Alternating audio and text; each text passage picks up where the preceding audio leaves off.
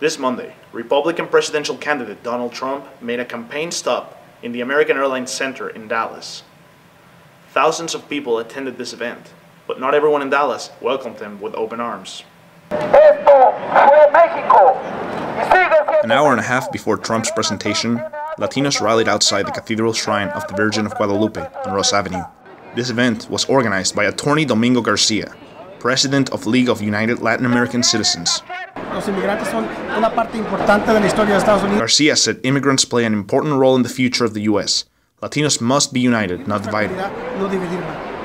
Christopher Enriquez, director of LULAC in North Texas and a student of UT Arlington, attended the protest. Enriquez said Latinos must show Trump that they are united and they are going to fight so he doesn't become the president.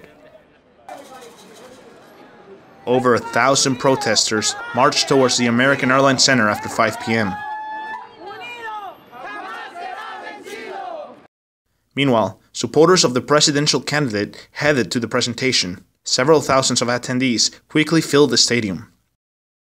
Andrew Rokovich, president of Victoria County Republicans, showed up to support Trump.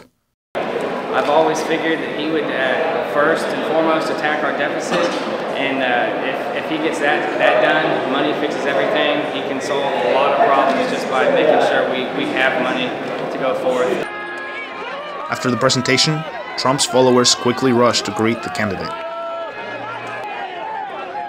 Activists outside the American Airlines Center gathered to protest against the candidate's campaign rally.